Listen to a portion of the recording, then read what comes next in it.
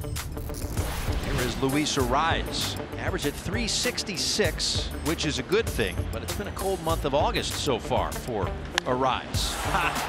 Things just heated up. There you go. How do you like that? Just got to put it out into the atmosphere. A 2-run homer, and the Marlins take the lead.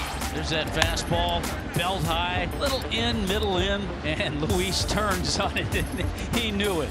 Number 4 on the year. As Johnny Brito takes over, 2 innings of Michael King. So this will be another relief appearance for him. 4 and 5, 5.02.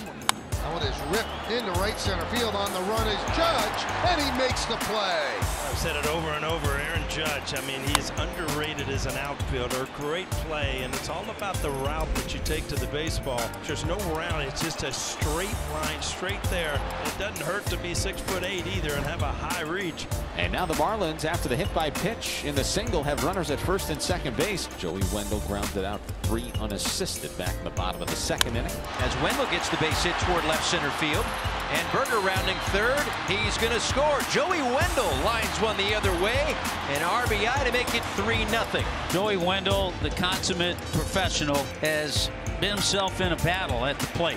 Just 2 for his last 26, but I'll tell you what, a great at bat, terrific swing to give the Marlins another run. Sandy Alcantara going back to work in the 7th inning after an 8-pitch 6th inning. Stanton pops this one up. Gurriel, foul territory with room, and that's going to go right into the garbage can. How about that?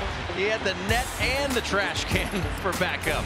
Boy, good timing. Look at the peak. All right, now use everything. Beautiful. Great job by the Gold Glover, Yuli Gurriel. Oh, runner at second, 1 out. Here comes Isaiah Kiner-Falefa. He's 0 for 2 today with a strikeout and a fielder's choice. Line drive. It is a base hit to right field.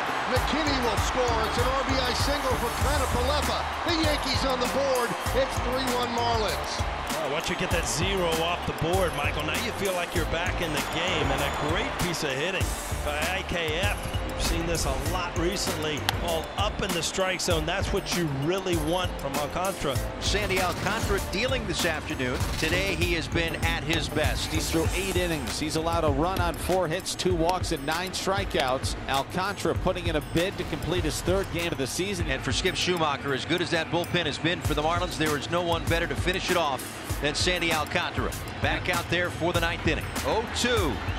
Got him. Just simply overpowered him. 10 strikeouts for Alcantara. Sandy's starting to figure out one thing. If they swing, they won't miss the call behind the plate. Isaiah Kiner-Falefa bounces one to 3rd. Berger makes the play.